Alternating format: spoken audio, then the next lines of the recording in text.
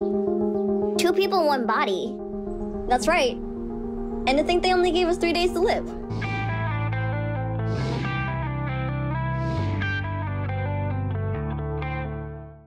Hi guys, welcome back to my channel, Tough Topic. My name is Brittany. I hope everyone is enjoying their day.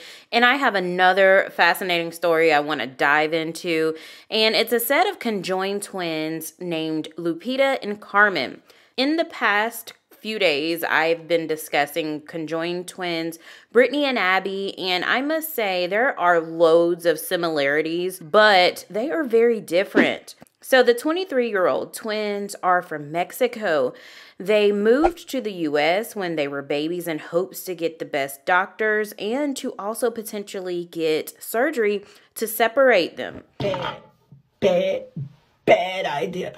The one major reason why they decided not to separate is because doctors told their parents to forget it. It's not going to happen. They would spend the rest of their lives in the ICU. Both or one of them could pass away. The two ladies share a reproductive system as well as a blood supply. However, they have two separate hearts, two separate brains, and they are attached by the torso. So I've watched many interviews with them, and I find it so fascinating that although they can't read each other's minds, when answering a question, it's as if one of them is talking and the other knows exactly what one of them is going to say. Like their lips are moving at the same time, word for word, as the other.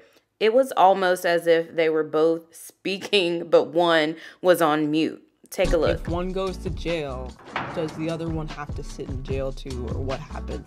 I don't know. Never been to jail. They do reveal that they have a way of reading each other's emotional state as well. But when Lupita is bothered, Carmen will know without even asking her. Carmen and Lupita have very different personalities. Lupita tends to be more of a jokester while Carmen is more serious. Speaking of serious, Carmen is dating a guy named Daniel, which she met on a dating app, and she has openly said that on her YouTube channel. Carmen says that she was very transparent, upfront about her physical appearance and her boundaries. Although she has dated him for a couple of years now, she's made it clear that there's no physical romance. He's just an emotional partner. Lupita, on the other hand, says that she is asexual, which means she does not have an appetite for a partner and very little interest in sexual activity. So I don't feel like it will ever be a problem with Lupita just accepting the title of the third wheel in the situation. But then you have to think about considering the other sister's boundaries when it comes down to personal time. So Carmen is in college. Lupita, she has dropped out. They both have jobs. They are very popular on YouTube and TikTok. And for the most part, they are very open to answer any burning questions you have, as long as it's nothing too personal. The twins were introduced to the world from TLC, Together Forever, Conjoined Twins, Inseparable, a few years ago. But they really made their names known by appearances on the Jubilee channel, answering questions, and being interviewed by Anthony Padilla. The way some of the world may look at these ladies is not the same way most of us look at them.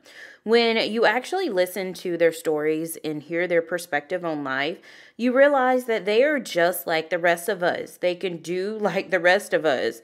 The twins are thriving, and I'm sure more is to come in the future for them. Don't forget to hit like and subscribe for more fascinating stories and updates. Bye for now.